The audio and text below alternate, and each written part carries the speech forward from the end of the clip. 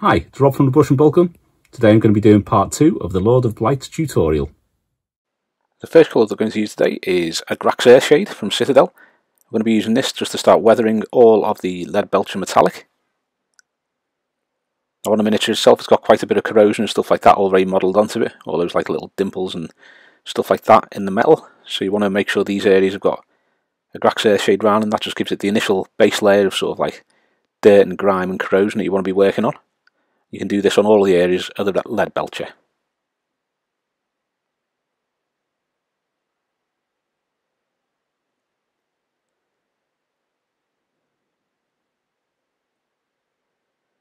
So the Agrax Earthshade now finished, we're moving on to Citadel Seraphim Sepia, and this is going to be used in much the same way as the Agrax Earthshade, but you're going to be doing it mainly in the areas and the recesses. So you can see here working it around the blade that's coming out of his shoulder and into some of the little areas on the metallics, and then we'll be doing the same on the hammerhead too, using it around the areas of corrosion that we've already put the Agrax Earthshade on, so you're leaving some of the Agrax Earthshade visible and you're adding the Seraphim Sepia to similar areas just to get that more orangey yellowy look that the rust will be bringing to it.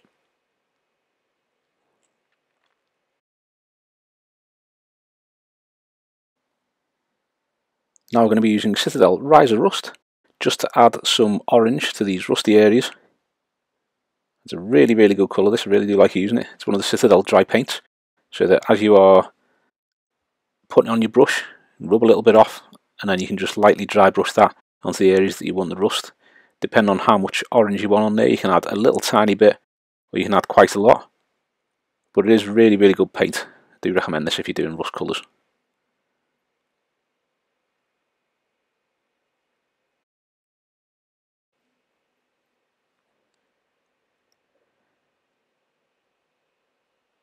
Now we're going to use a little bit of Citadel Nihilak Oxide to add to the bronze areas. You can see there where all the rust has been added to. We're now just going to add the corrosion to the other metallics. So try and add this as the verdigris into like recesses and around the areas which aren't going to be maybe catching against enemy weapons, or if he ever wipes it over with a filthy rag, it's not going to get caught by them. So you're just adding little bits of the verdigris to this to give it that turquoisey kind of colour that the verdigris has. Again, this Nihilak Oxide is a really good paint. It's a nice one to have for any time you want to weather something that's bronze or copper coloured. I'm going to use Citadel Ushabti Bone. I'm going to add this to the horns. We've already reapplied the Rakarth flesh. We're now just going to add some Ushabti Bone to this to give it that more bony kind of colour. We're also going to add this to the bone on the skull at the back there. There's also the middle severed head I mentioned earlier, has got the bone showing around the nose and the top lip area. So you also want to be painting that up while you're doing this. Now I just added a little bit of white to the Citadel Ushabti bone, and we're now going to highlight all the bone. You can see I've added some of the colour to the middle severed head there as well. It's a lot darker than the rest of the bone, but because that head looks a lot fresher as well, I'll be adding a bit of gore to that, so you won't really be able to tell too much.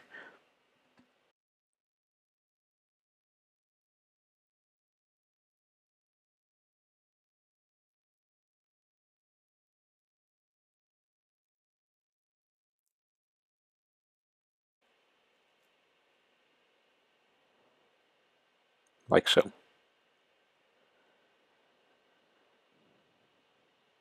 Now we're going to work on the armour, so we're going to use Citadel Elysian Green. We're going to reapply some of the colour back to the armour, leaving the shade in the recesses. Now on this I'm going to do a few little bits of weathering and rust on it, not too much though, but if you do want to see any videos on weathering it a bit more or adding more rust to it and chipping the paint and that kind of thing, just sing out in the comments and I can do a video for that as well.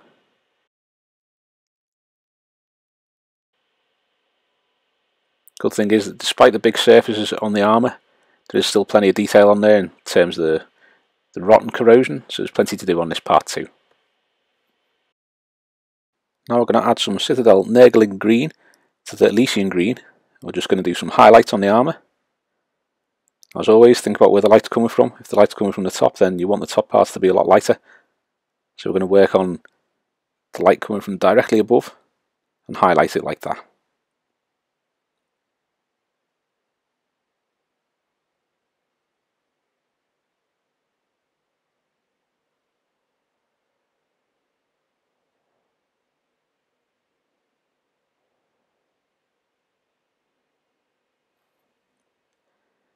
Just carry on with this, and then on to the next colour. I'm going to add some more Nurgling green to the previous mix. I'm going to add a final highlight to this.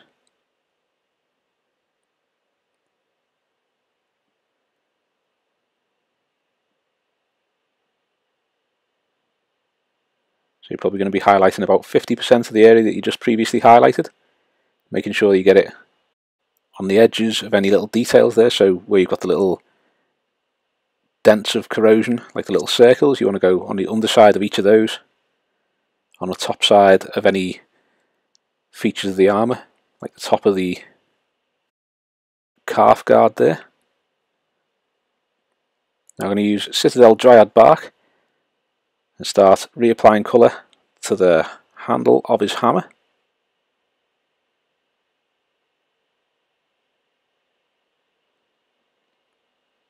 I was going to add a little bit of colour to the head here as well. I want to make sure that you're leaving the shade in the recesses on here as well. The same for the haft of the hammer as well. There's a few little details on that, like little nicks. So just leave the shade in the recesses there. Now to highlight, we're going to use a little bit of Citadel Mournfang brown and mix that with the Dryad bark and just apply a highlight onto the haft here. Very, very quick layer because you're not doing this all the way around, just on the top edges and the sides. Then we're going to add a little bit of Citadel Mournfang brown to the previous mix and do one final highlight just on the edges and the details.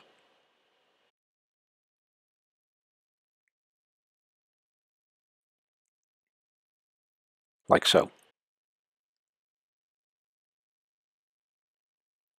I'm going to use some Citadel Leadbelcher and just do all of the little nails on the wood here at the back. Being very careful because you don't want to get any of this onto the wood and have to repaint that wood effect. Like so. I'm going to use a little bit of Citadel Seraphim Sepia and you're just going to paint over each of those, give those a slightly orangey colour or yellowy colour of corrosion on them.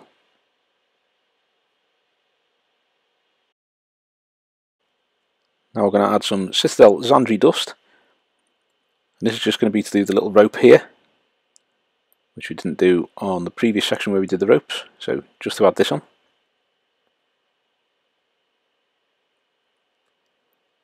Like so. Now I'm going to use a little bit of Citadel Agrax Earthshade. I'm just going to shade that rope.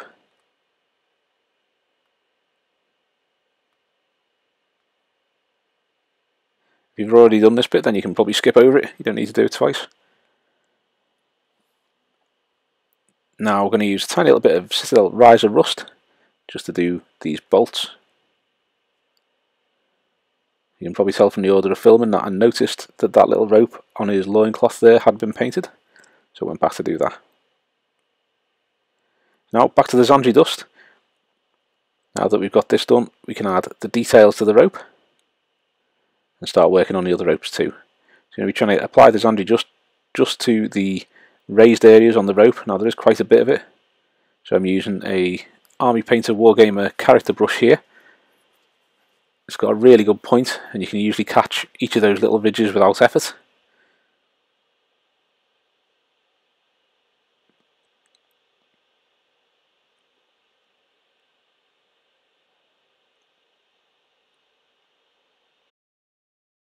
Now we're going to work on one of the severed heads.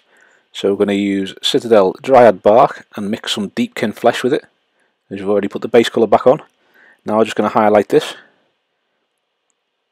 The deepkin flesh does add a look as though the blood's drained out of the skin.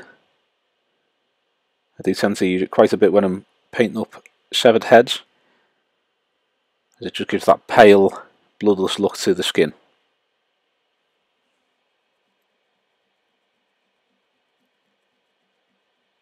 Like so. Now we're going to add some more deepkin flesh to the previous mix, and we're going to add another highlight to the skin there.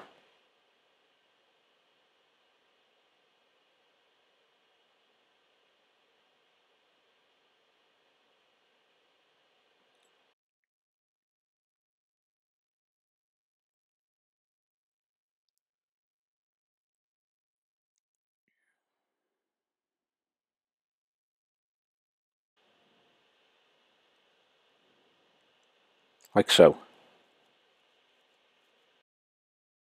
Now we're going to add some final deepkin flesh to the previous mix and just highlight that skin once more.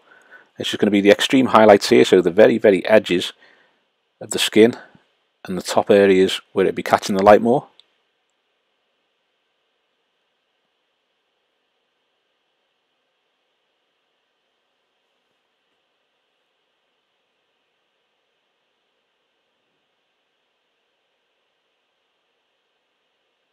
Like so.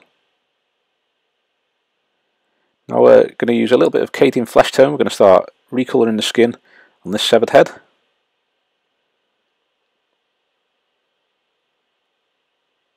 And again, when you're reapplying the colour, you don't have to be 100% and get it a completely smooth finish, because the skin's going to be a bit mottled where the blood's drained away from it. So if it's not 100% smooth, that doesn't matter too much. Doesn't concern me that. Just make sure that you get it on the majority of the skin, so that we can highlight that with the next layer.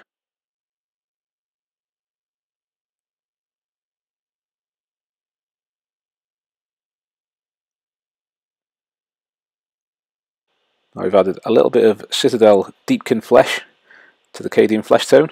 We're just going to start highlighting this skin as well.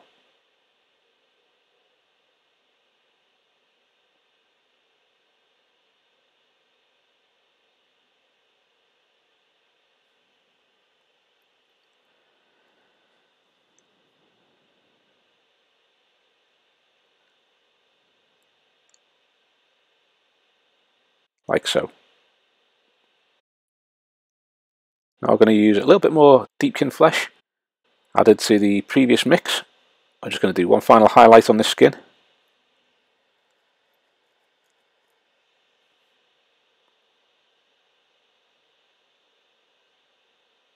can see it does give it a nice blood drained look about it. Little to no effort, which is quite handy.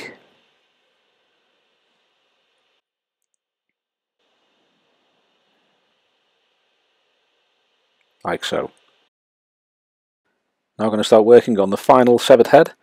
So we're going to go back to Citadel Kislev flesh to reapply some of the colour. Now there's a load of detail on this one because it's got the cords sealing the eyes and the mouth shut, so it's a bit more of a pain to paint. Take your time with it, you should be fine.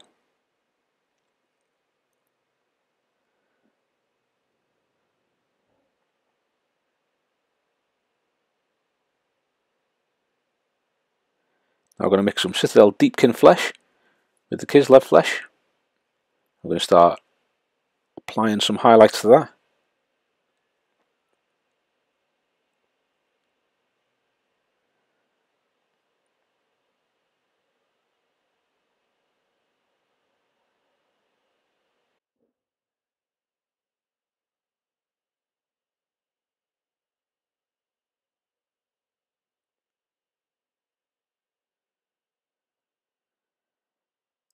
Like so. Now I'm going to add a little bit more Deepkin flesh to the previous mix. I'm going to give that skin another highlight.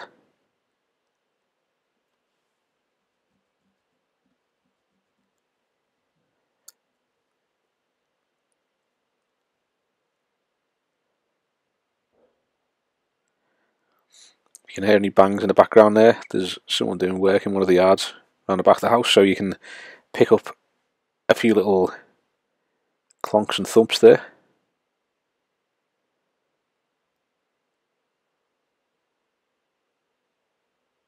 Like so. Now we're going to work on some of the boils on the skulls here and the heads. You're just going to add that Dorn yellow back to any of the little boils and spots. Now we're going to use some Citadel Mournfang brown. I'm going to start working on some of those straps. So because they are only quite narrow, you just want to be mainly applying it to the edges of the strap, but you can go across the whole strap if it flattens out, as some of them do.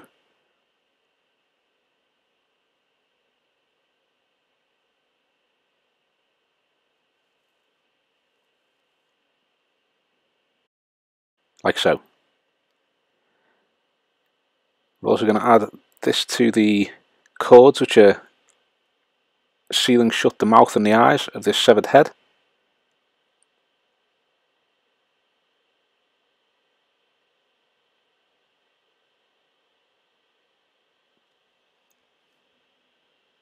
Like so. I'm going to use a little bit of Citadel Reichland Fleshtone. I'm going to use this around the eyes and on the cords because it gives a little bit of a red tint to it anyway. So if it gets into the recesses around the eyes, it doesn't look too bad. Also, it's dark enough that it will shade those cords.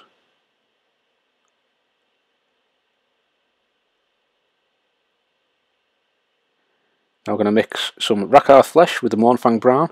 And we're going to do the same kind of scuffing and wear and tear on the straps as we do with the likes of Space Marine pouches and that kind of thing. It's Vallejo Beige brown next. I'm going to use that to reapply colour to the pouch. So as usual, think about the light. You're not going to go right the way around the underside of the pouch. You're going to leave that shaded. And just do the top edges of all these ridges and that kind of thing, just to reapply the colour. Going to mix a little bit of Rakarth flesh with the beige brown now. I'm just going to highlight these top parts.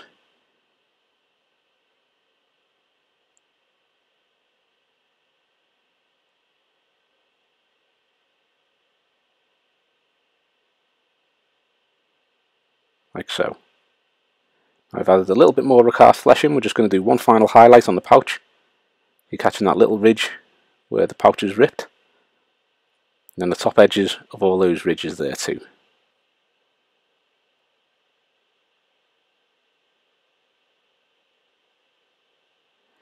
Now we're working on his tail. We're going to start with Citadel Pink Horror. I'm going to reapply the colour, making sure that you leave the shade in the recesses.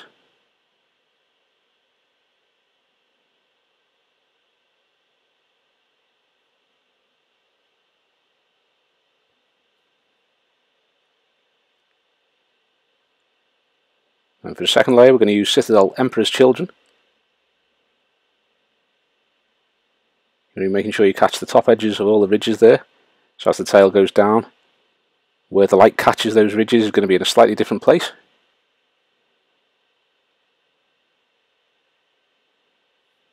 Also going to do the tongue in the middle severed head too.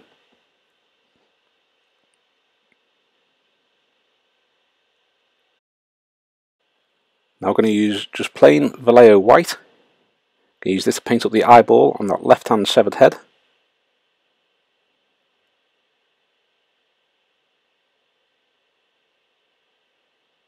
Like so. Now we're going to use a tiny spot of Vallejo Black just to add a pupil to that eye. Have it looking anywhere you want. I think the straight ahead dead stare is quite freaky when you see it on model, so I've gone for that. I'm going to use a little bit of Citadel Cassandora yellow just to yellow that eye a bit. Now if you put too much on, you can just use the tip of the brush to take that off again. Now I'm going to use Vallejo Red Wash. I'm going to go around all of the boils and spots on the severed heads.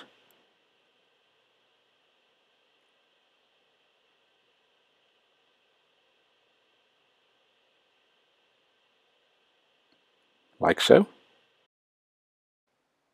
Now we're going to start using Citadel Mephiston Red again. I'm just going to reapply some of the red back to the open wounds.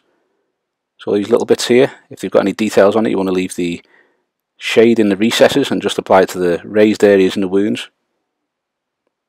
But bringing the colour back out on them really does make them look pretty gross.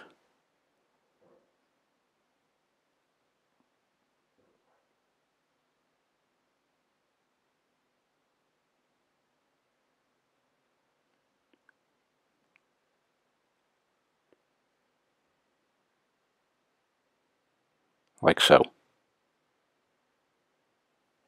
Now we're going to use some Vallejo red wash. I'm just going to put this around the eyes and the mouth of this head here. A little shout out from Zig there. She comes in to get some strokes.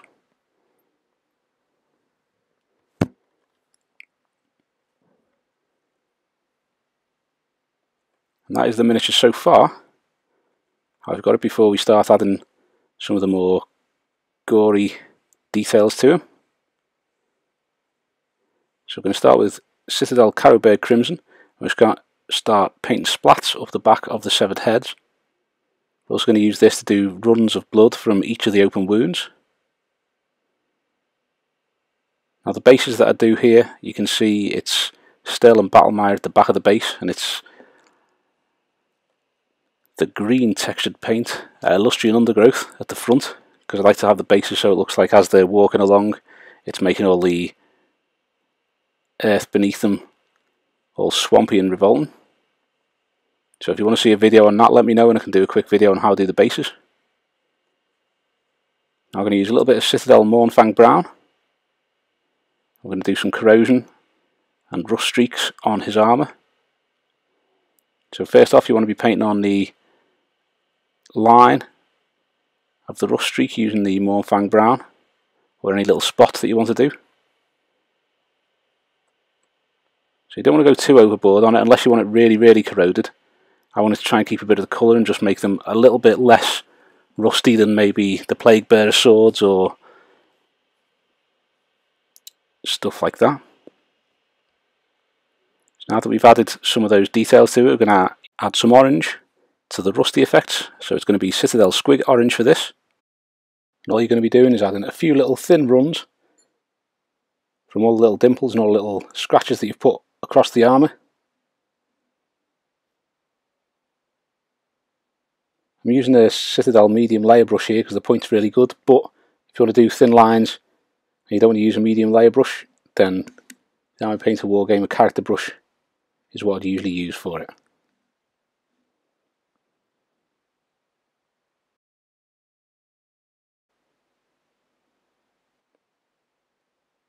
Now we're going to use a little bit of Citadel Carrowbeard Crimson. I'm going to start adding the runs of blood from all the wounds.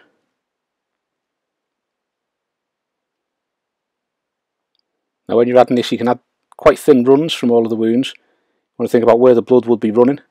So if there's any creases and things like that, then it'd probably be running through the creases as well. I'm not doing too much on this one. Quite a bit, but not too much. I use the Carrowbeard Crimson as kind of like the base blood. And then I'll be adding some blood for the Blood God to give it that shininess.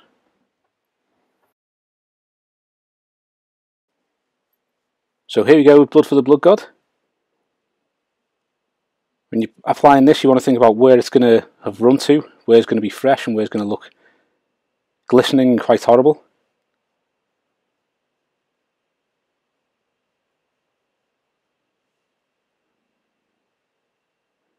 Depending on how far you want to go, you can go to town with this. When you think about the size of the wounds that are open in his stomach, you're going to get a lot of blood coming out of them.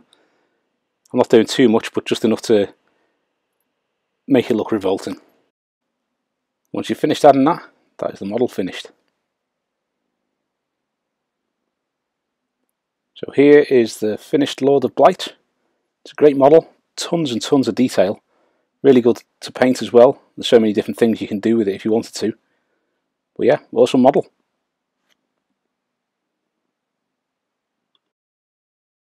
Thanks for watching. I hope you've enjoyed the video, and if you have, please give us a thumbs up and subscribe to the channel so you don't miss any future content.